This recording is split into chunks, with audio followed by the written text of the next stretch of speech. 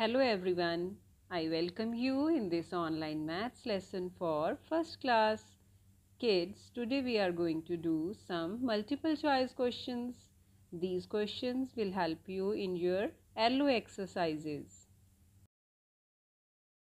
Sukhdev has 8 books on the table and 4 books are in his bag. Find the number of books Sukhdev has. Sukhdev has 8 books on table and 4 books in his bag. So we will count 4 more than 8. Start counting from 8. Here we have 8 and after 8 we will have 4 blanks. 1, 2, 3 and 4. Now start counting after 8. 9, 10, 11, 12. So 8 books and 4 more books are now total 12 books. 8 plus 4 is equal to 12. Now Sukhdev has 12 books. So we will put a tick mark at option A. Manveet had 8 balloons. He left 3 balloons in air. How many balloons are left with him? Manveet had 8 balloons. And kids, out of 8 balloons, he left 3 balloons in air.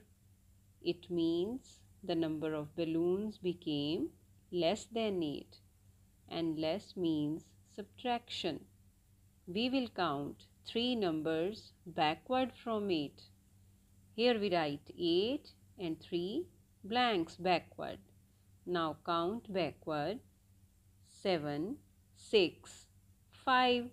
So Manveet is left with 5 balloons. 8 minus 3 is equal to 5. And we will put a tick mark at option C, 5 balloons.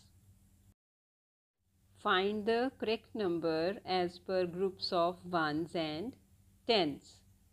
Kids, to find the correct number as per 1s and 10s group, we will count the things in the group at right side. 1, 2, 3, 4, 5, 6. At right side we have 6 mangoes, that is 6 ones. Let's count the things in group at left side.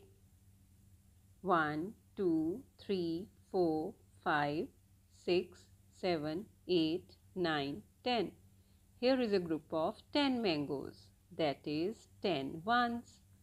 We all know 10 ones is equal to 1 tens. So there is 1 tens at the left side and there are 6 ones at the right side. So option C, 1 tens, 6 ones is the right option. Here is the fourth question. Choose the correct addition fact according to dots. Here we will count the dots at left side. 1, 2, 3, 4, 5, 6. At left side we have 6 dots. Now count the dots at right side. 1, 2, 3, 4, 5, 6. At right side also we have 6 dots. So how many total dots are there at both sides? To know this, we will count the dots given in the box at the bottom. 1, 2, 3, 4, 5, 6, 7, 8, 9, 10, 11, 12. Total 12 dots are there at both sides. So 6 plus 6 is equal to 12. So we will put a tick mark at option A. 6 plus 6 is equal to 12. Kids, now it's homework time.